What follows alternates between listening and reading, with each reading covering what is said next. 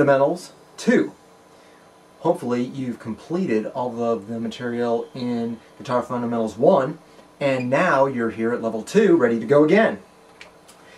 If you haven't completed Guitar Fundamentals, the beginner course 1, I strongly suggest you go back and do the whole thing and then come back here to start on Guitar Fundamentals 2, because Guitar Fundamentals 1 provides a good, strong foundation and then a logical progression so that you can get from all of those skills and concepts to Guitar Fundamentals 2. Provides perfect path from absolute beginner to beginner, and then after that you'll be ready to go on to all the other great stuff that Guitar Tricks has to offer. In Guitar Fundamentals 1, we talked about everything from the absolute ground up. We talked about what's a pick, what's a guitar, what's your left hand do, what's your right hand do. Then we talked about how to hold the guitar, how to tune the guitar with the tuner, all of that stuff that's really crucial that you need to know in order to get going. After that, we started to learn how to pick and play some notes. We talked about how to do some simple chords.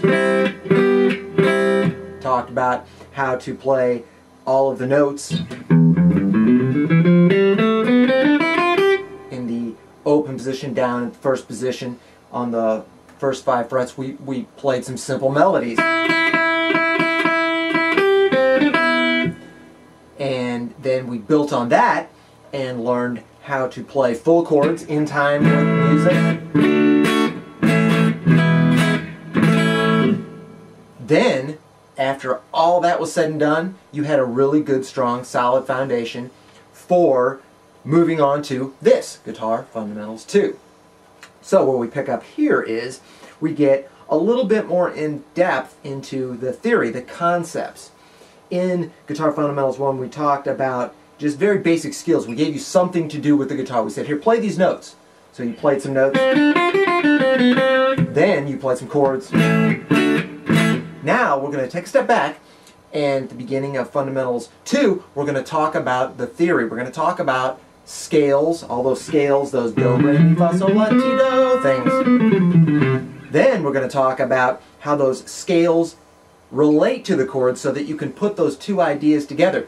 Really, they're just one basic aspect of music broken into 2 components. It's like the same thing, a scale and a chord. They're very closely related.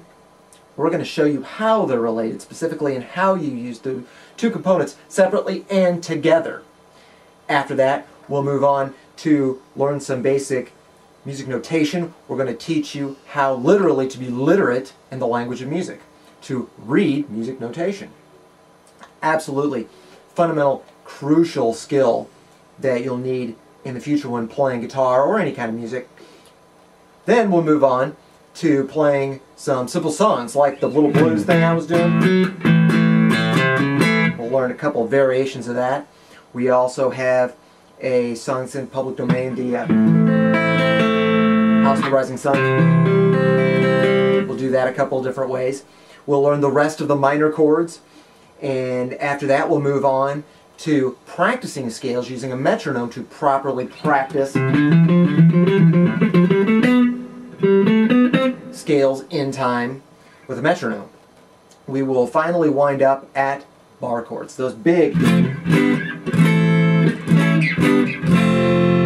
huge, hairy bar chords that beginner guitar players have such a hard time with sometimes.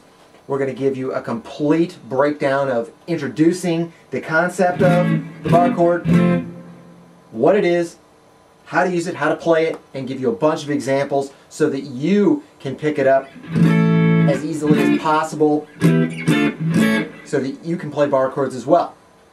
So, remember, be patient with yourself because some of this stuff is difficult. You want to take the time to get it right because after you get done with the Guitar Fundamentals 1 and this Fundamentals 2 course, then you'll be ready to tackle any genre of music. You'll be ready for any one of the style courses or the various tutorials that Guitar Tricks and the Guitar Tricks instructors have as available in the database of lessons on the site.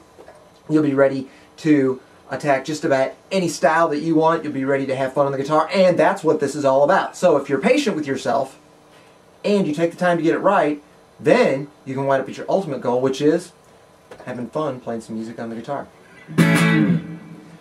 Good Good luck with it. Have fun. Practice. Be patient. We'll see you in future lessons.